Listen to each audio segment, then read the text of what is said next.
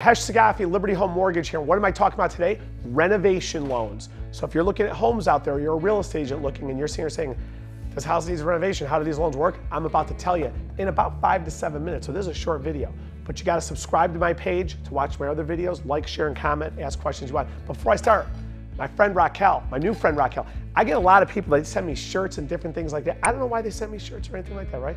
Okay, no, I'm a child of the 80s. I was born in 73, but I'm telling you right now, I love 80s music. Raquel, I can't tell you how much, look what Raquel sent me. You probably can't see from there, but man, AC/DC, Metallica. So I was never a big Slayer fan. Like Slayer's not my thing. Old Metallica, man, you go to their original album, stuff like that. Megadeth, I met Dave Mustaine, oh my God. Kiss, well that's for Andrew. Scorpions, Def Leppard, love Scorpions. I've always wanted to see Scorpions in concert. I need to catch them in concert, okay? Def Leppard's touring with Vince Neil. Vince Neil, man, like work on the vocals and, you know, getting some exercise and different things like that, whatever. I can talk on that for 10 hours. How do renovations, Raquel, thank you for the mug. Anyways, how do renovation loans work? This is how they work. You go look at a house today. I'm gonna make math simple on you, okay? The house is $80,000. Now, everybody watching me right now is like, where in the world are you gonna buy a house for $80,000? I'm making this up. This is fantasy world, okay? The house is $80,000. You walk into it, you're like, holy smokes, it needs a new this, a new that, whatever it is. It needs $20,000 of work. This is how it works.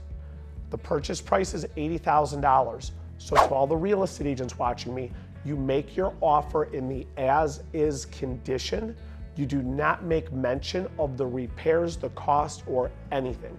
You make your offer, I'm gonna buy this house for $80,000 in the as-is condition.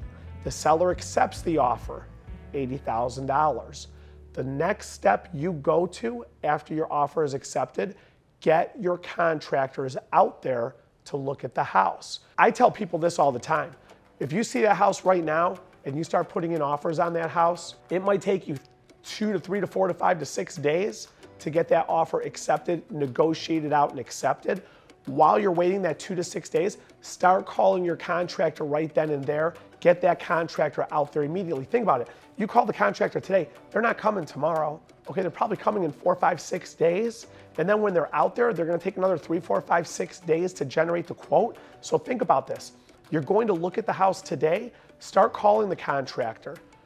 Get the contractor set up, he or she's coming out in 6, 7 days.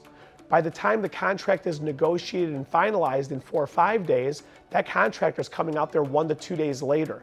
This is how we get a jump on this stuff.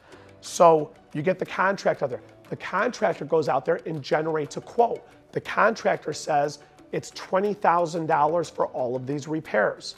The next step is I've got the purchase contract, that's the first step. I've got the contractor quote, that's the second step. I take those two things, I order the appraisal. The lender orders the appraisal. It's 80 grand to buy it, 20 grand to renovate it, that's 100. When the appraiser goes out to the house, they appraise the home as if the work is done. So that house has to appraise at $100,000. Now there's certain guidelines for FHA, the house can actually underappraise. I'm gonna leave that stuff off to the side. This is basic 101 renovation, trying to keep this straight in your mind, okay? So we want the house to appraise at $100,000, okay? So you're buying it for 80, you're renovating it for 20, that's 100. The appraiser goes out there, appraises it for 100,000. Now, I'm gonna make this up. You're putting 5% down. You're putting down 5% of $100,000. That's your money, that's $5,000. So you, the buyer, put down $5,000. I, the lender, give you one loan of $95,000. Write this down. I give you one loan of $95,000. So when we close your loan, I give you a mortgage of $95,000.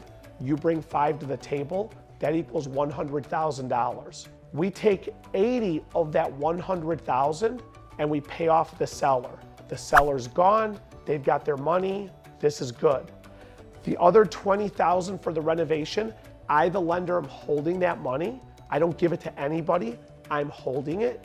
The contractor goes out there and does the work. We then pay both the buyer and the contractor. And I shouldn't say we pay the buyer, but it's a two-party check, okay? I've had buyers say, hey, Hesh, I don't want that contractor getting $1. Their job stunk, and it's not complete and they need to come back out. We do not cut the money directly to the contractor. It's a two-party check. The buyer has to sign off on it also. Protects the buyer. So ultimately, it's one single loan with one single house payment. It's a normal loan on a normal payment schedule. We close in February of 2023, which is where I'm standing right now, but this video is gonna be up there for hopefully years, months, decades, eons, and centuries. Your payment starts, if I close in February, your payment starts in April. So your first payment's April, it's one single payment. We don't give multiple loans, we don't cut checks to the side, we don't give people cash, we don't let the buyer do all of the work or stuff like that. It doesn't work like that. You're buying the house for 80, you get the contractor quote for 20, we order the appraisal, 80 plus 20 is 100, appraiser hits $100,000, we close on 100,000, you bring 3.5% if you're FHA, 5%, whatever. You bring your down payment, I give you one single loan for the difference. We pay off the seller, hold the money until the contractor does all of the work. That is how renovation loans work. That's simplified. By the way, I have other videos on a lot of other things, but make sure you subscribe, like, and share. If you have questions, comment. Of course, if you need a loan done, I lend in 45 states. Give me a call, 216-780-1103. And before I let you go forever, thank you, Raquel. See you at the next one.